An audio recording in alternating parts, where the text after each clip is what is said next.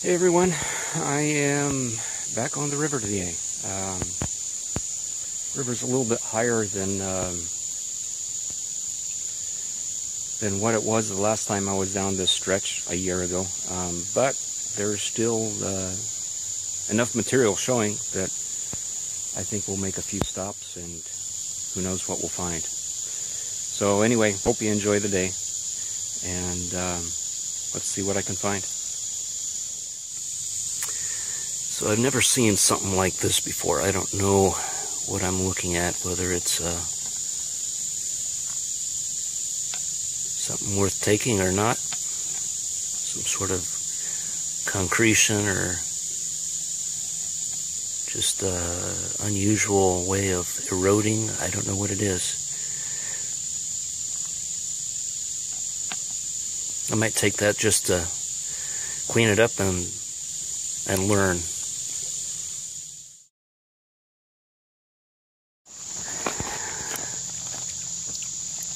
So as is typical, I'm finding lots of chert. I usually do,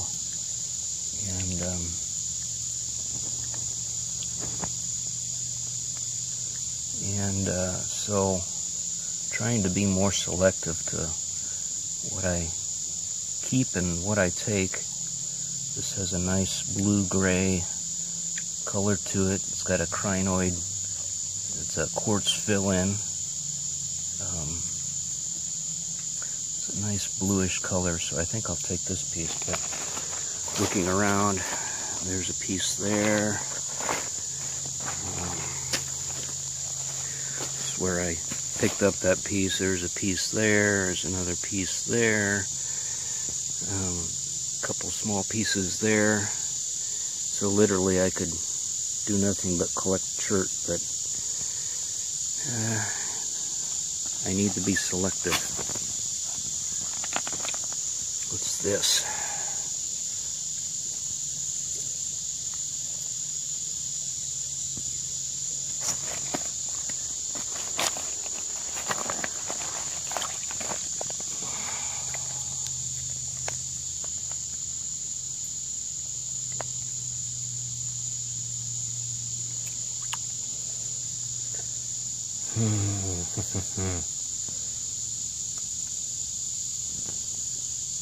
Don't know.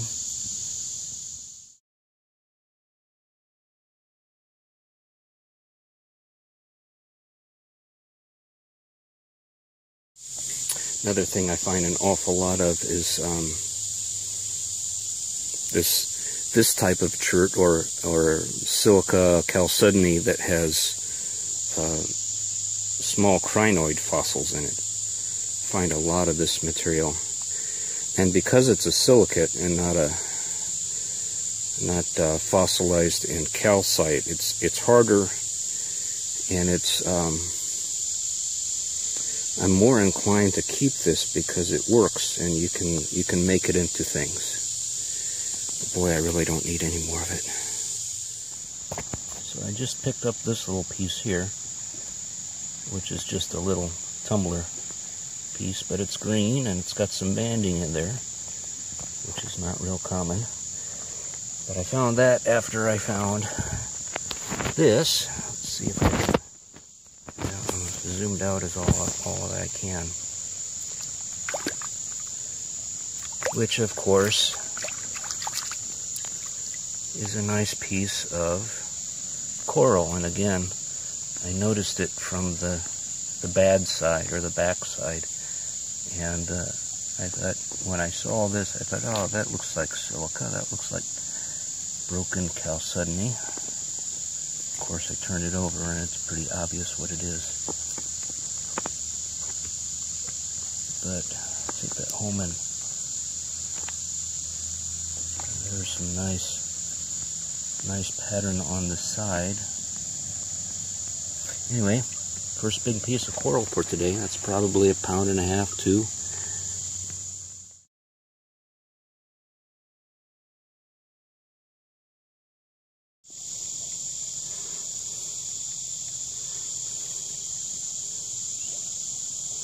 hard to pass up a rock that's kind of purple in color.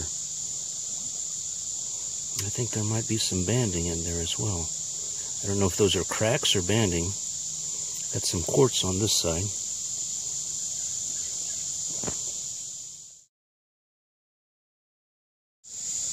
This one interests me because, boy, it's one of those fossil rocks, but it's red, which is very out of the ordinary. It's got all kinds of fossil. There you can see a crinoid, if I can focus on it. Right there is a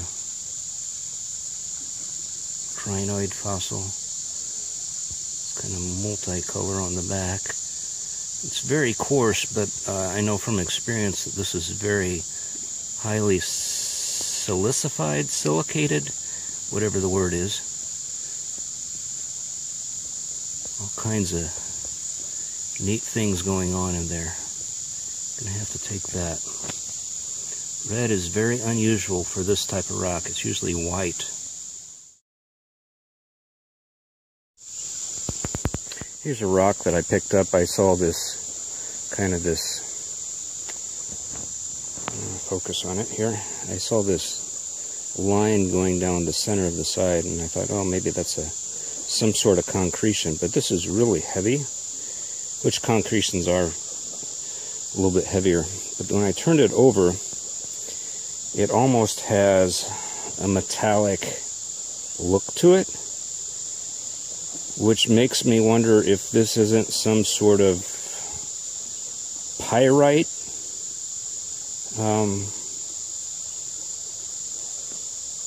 formation. I really don't know. I think I'm going to have to take that and maybe try to split it open along that seam. Maybe try to polish it or do something where I can tell better what it is. If you have any ideas, let me know. If you think I should try to cut it or split it, or I think I'm going to take that. I don't know how many of you noticed in a video this spring that I found a piece of limestone that had some one trilobite impression in it, and so I'm walking back to the kayak and I see this, and I believe those are trilobites there as well. There's one there and one over here, although all three segments aren't preserved in each. You can kind of see them along the sides on this one.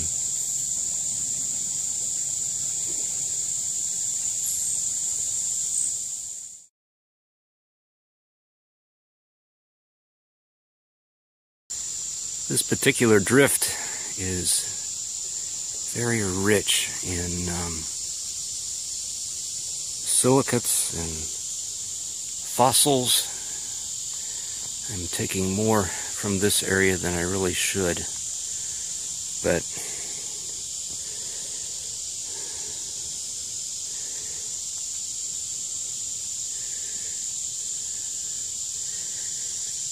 anyway.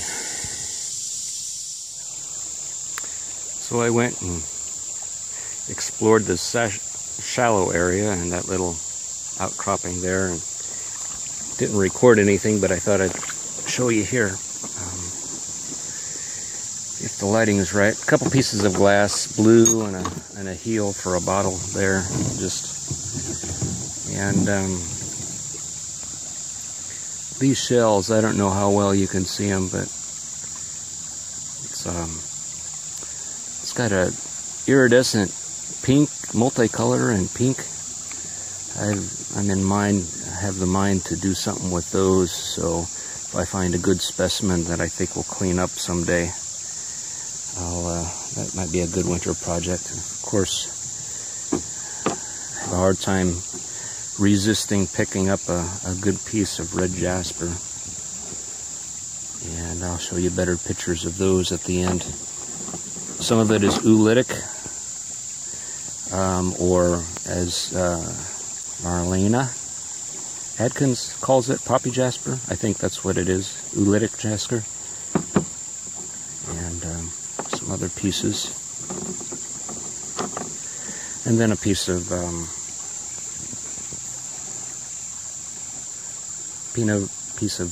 crinoid fossil silica that's dark color, black, dark gray.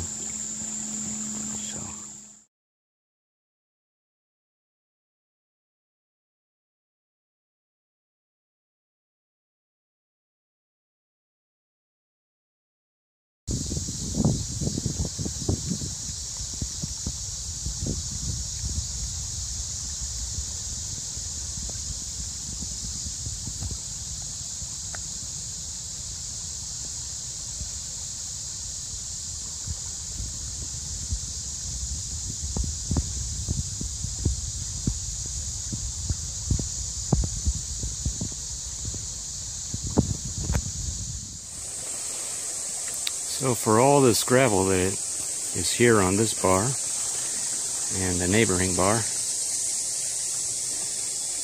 pretty much all I picked up was clamshells and broken bottle pieces. So it's hit and miss. On to the next one.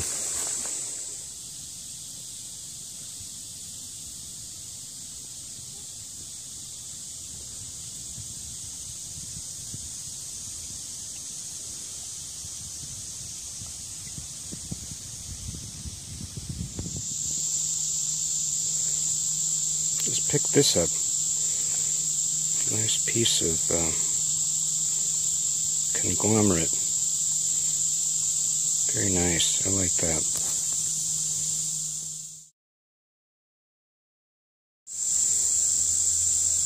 This is a very interesting piece. I believe they call this a beakite. It's a certain kind of chalcedony, and it's called it based on how it was formed, and it has shapes very similar to this. Nice little example. Maybe a little crystal pocket there.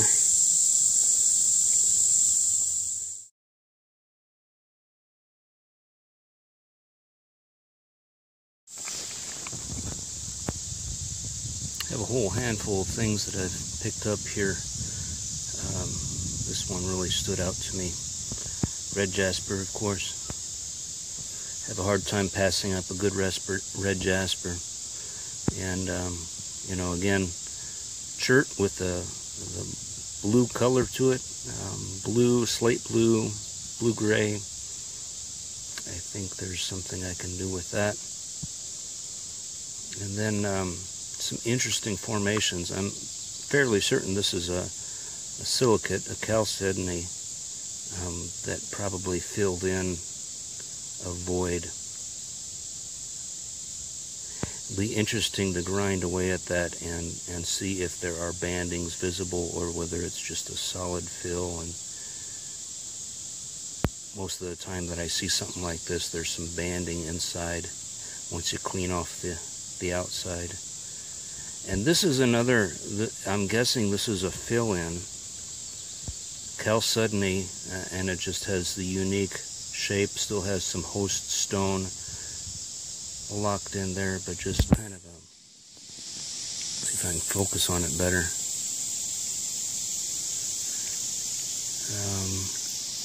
Interesting piece, interesting coloration, design. Don't know if you'd call that a jasper or an agate of some sort, like a plume, or it's a silicate of some form. And then, of course, another piece of coral.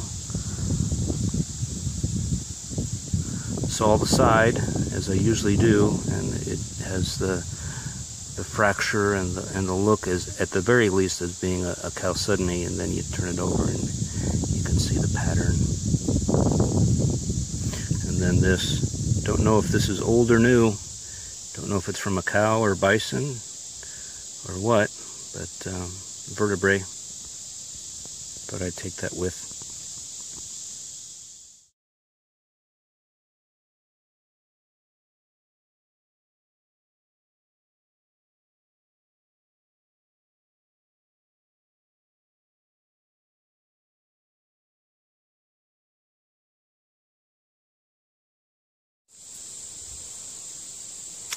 I always find it interesting how one glacial drift differs from the other. Like the first one of the day was high in chert and silicates and all kinds of goodies, and this one very little in the form of rocks, and most of them are more coarser grained, like a granite. I think the most notable thing here is this big old piece of red. I think it's a fine-grained granite. Obviously a little bit bigger than what I can carry in my kayak. Nice piece though. I do like it. One piece caught my eye that I think I'm going to dig out and wash off. Is this here. One of the few pieces of chert or microsilica that I'm finding on this. And it's got some beautiful bands to it. So I'll take that.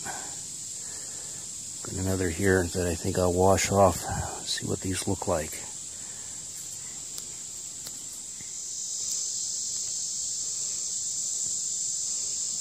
Yeah. This one is definitely a keeper. Nice banding in there. It's a very smooth grain. Very smooth grain rock. Nice fine banding in there. And I picked up a couple others. There's a red. I don't know if it's technically seems a little coarse to be a jasper. I think I'll keep that. Here's the other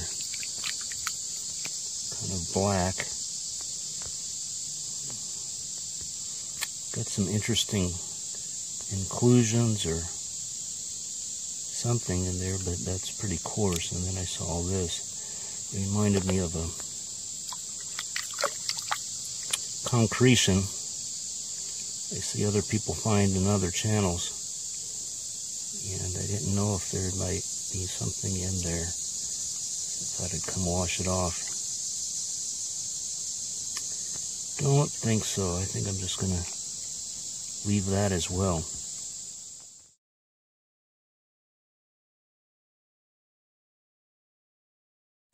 So I just picked this one up here. This hole caught my attention and I turned it over. And it's very clearly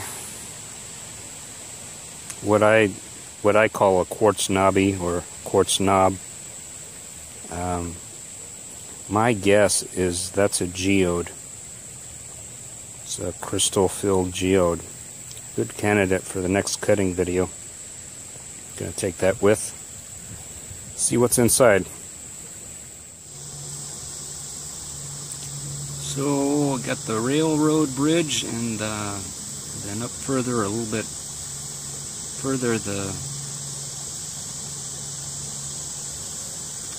bridge after which I will take out. So as always, thanks for coming along. Appreciate you watching this far into the video, and as I typically do, I'll close out the video with some pictures of rocks that I didn't show in the course of the video. So thanks again for watching, and I'll catch you the next time.